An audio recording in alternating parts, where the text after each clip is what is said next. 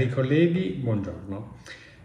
Con la sentenza, con l'ordinanza in realtà 25736 del 2022 della Corte di Cassazione, la Suprema Corte ha confermato un orientamento molto importante, che è quello che qualora non ci sia nessun pregiudizio per l'erario, non possano essere comminate delle sanzioni per errori di carattere meramente formali, in un caso abbastanza specifico. Era il caso di un contribuente che aveva effettuato una compensazione IVA in assenza di visto di conformità sulla dichiarazione dei redditi, l'erario aveva sanzionato questo comportamento.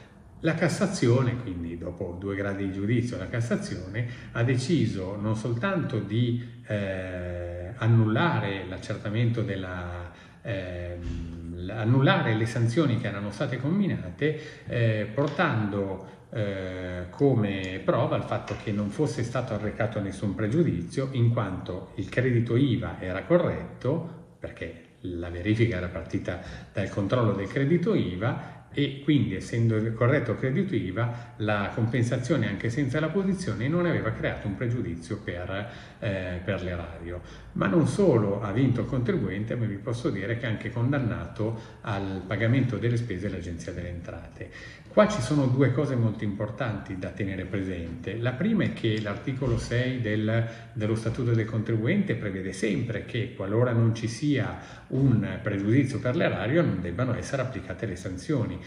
Parliamo di quelle violazioni di carattere veramente formale che magari per anche, chiamiamola, distrazione, non comportano in realtà un pregiudizio. Proviamo a pensare quando comunichiamo una variazione di indirizzo o una cessazione anche di un'attività con poche ore o pochi giorni di ritardo rispetto a quelli previsti dalla legge.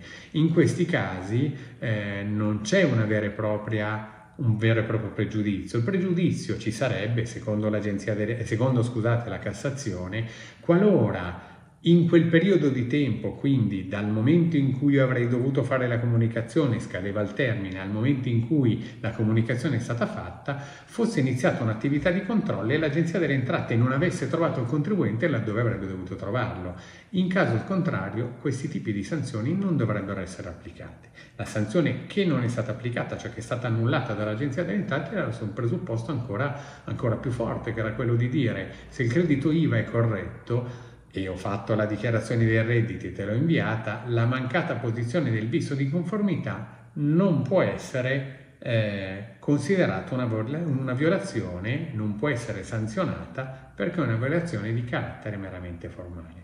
È evidente che questo apre la strada alla possibilità di fare ricorsi che spesso non vengono fatti perché le somme su cui si viene sanzionati sono molto basse. Evidentemente in questo caso la somma era particolarmente elevata.